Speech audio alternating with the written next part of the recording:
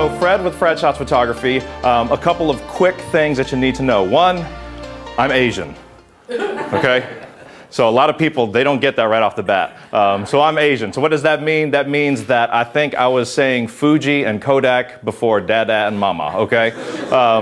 My first foray venture into photography was when, that I recall, was when my dad had an old Polaroid, not the kind where you push the button and it spits out the front, but the kind where you manually pull the lever and then you open the side and you rip it out of the side and then you peel the paper back and then you do what? The Polaroid flap dance, right? That's right, y'all know.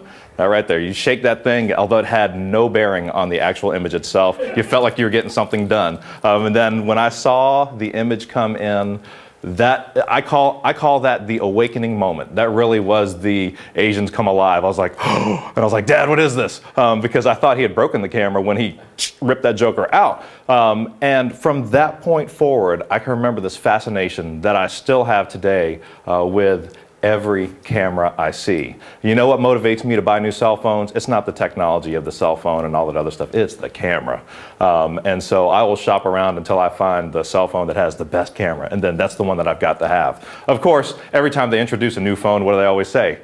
Best camera. So, you know, I pretty much am apologizing to my wife now that when the next round of phones come out, I have to have every one, okay? So, what is it about Fredshots? Well, Elizabeth really just kind of dished out everything that's there. My thing, when I sat down and really thought about what is it, aside from my passion, which is I could take photos of everything all day long. If we're friends on Facebook or Instagram or Twitter, any of those things, if you look at my feed, you'll find everything from flies that are procreating on my windshield, to car accidents, to random people, to strange things in Walmart, to Elizabeth, to my boys, to things at church, you name it. It is in there because I just love taking photos. Of course, one thing I love more than taking photos is actually eating and paying the rent. So when we moved out here to Texas, it really was just to build our Premier Designs business that Elizabeth represents. One of us had to have a hysterectomy. I won't say who, to be fair. Okay, I won't say who. But I had that decision moment. Do I do nothing? Which means, you know, there's no food, no nothing happening, and no new cameras occur at that point. Or do I go out and do something? And then what was that something that I was going to do? I was a DJ, of course. When you eject all that gear, it's awfully hard to DJ. When I say, hey, look, you want to gather around my phone and we can all listen? No, that doesn't work. I could go back to teaching because I was a teacher, and the thought of actually going back into a classroom just absolutely horrified me. I could go get any other job, but the thought of clocking in for someone else, punching the clock, someone else telling me where to show up, when to show up, how long I had to stay, and how much I wasn't going to get paid, that absolutely just horrified me also. So the most natural thing for me was pick up your cameras and go at it again. And so I did, and that was in 2012. Because I'd spent a year here just making sure our boys knew what was going on because we uprooted in the middle of the school year. But since 2012, through networking, now Fredshots Photography has become a full-time business. And the amazing thing about, you know, you hear Heidi and other people, you know, oh, it's the Asian sensation. You know what? I didn't actually give myself that name. Someone else gave me that name. And I was kind of like, oh, you know, I'm really not for that. Until the day that I called somebody. Because they said, hey, you know what, I need to get some photos done, give me a call. They slid me their card, so I called them up later on. I was like, hey, it's Fred with Fredshots Photography. They're like, who? Fred with Fredshots Photography? You know, where did we meet? And I said, it's the Asian sensation. Oh, yeah.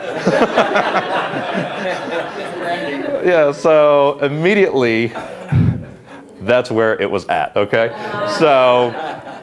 So that is really, you know, bringing us up to speed. Now, what makes Fredshots different from other photographers? You know, we all have cameras, and I have high regard for anybody who's going to pick up a camera and turn it into a business. You know, I want to just give a big old shout out to King. He does incredible work, so definitely get to know him. But for me, I can shoot pretty much everything. I'll shoot for the moon. As a matter of fact, if you look on my Facebook and Instagram, you'll see that I actually shoot the moon probably about once a month when it's full. But when it comes to business, where are you in your professional image? When people look at your image online, do they see you, or do they see you from 10 years ago? Do they see you in a photo that's not connected to your industry? Or the cardinal sin, and this is according to the Church of Fred, which we have a membership of 1, and even then I'm not sure I want to be part of that, is your photo portraying you as a realtor from way back when? Okay, now, no offense to my realtors, okay, but what's the #1 realtor pose? All right, and if you get McKinney or the Allen magazines and you look through there are chiropractors in there that are realtors. There are pediatricians in there that are realtors. There are realtors in there that are realtors, you know, so why cross the arms? I have no idea. Why waste time? Because when someone is evaluating you for your business and whether or not I can trust you, are they looking at your arms and your wrist and your folded body language? No, where are you looking? You're looking at the face, okay? So, you know, quick example. All right, so here we have the @ okay?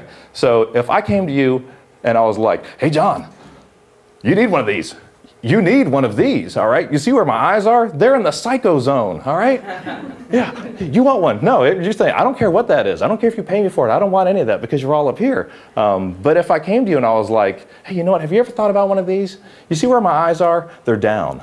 They're down. They're focused in. And this, in the same exact way that when you are reading something for detail, you're going to focus your eyes in. When you are communicating something that's very important, you're going to focus your eyes in. If you're on the gun range and you're looking down the sights, you're going to focus your eyes in. And it's that focus of the eyes that takes you out of the psycho zone into the confident zone. So that's really what I want to do for you, is I want to portray you as confident in your images. I want to remove the extraneous, all those other things, all the detractors, the things that serve to take away from who you are, and I want to focus primarily on the face. So that when people look at you, they say, you know what, I can trust this person. They look natural, they look relaxed, they look polished, they look professional, they look prepared. Those are all the things that I want for you. So here's a good case in point. This is a pretty much standard headshot that I do. Notice that the top of the head is missing and that there's barely any of the shoulders, because no one is looking at your shoulders saying, I want to do business with that person. No one is looking at the part of your hair and saying, man, the part of that hair really looks confident. I'm going to go with that person. I don't do any of that. Well, actually, that's not true. I do on request at much protest, because you know, it really doesn't serve you when you take more factors into the photo. So when it comes to your image, okay, so here's a gentleman that I photographed. He's a business development partner and trainer up in Michigan, okay?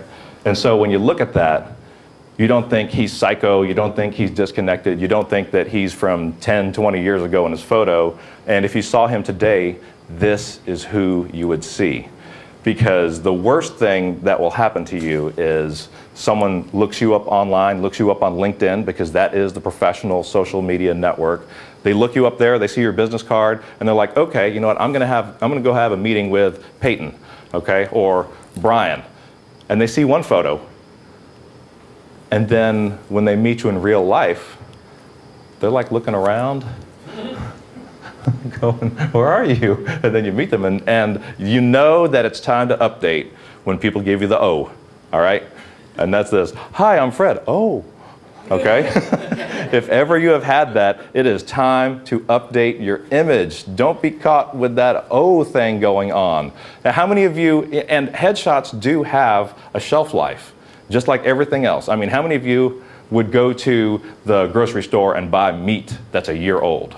Milk that's a year old, canned goods that are a year old, stamped, you know, and it's expired. The same thing is with your headshot. We just don't think that way. And the biggest reason for that is the cost.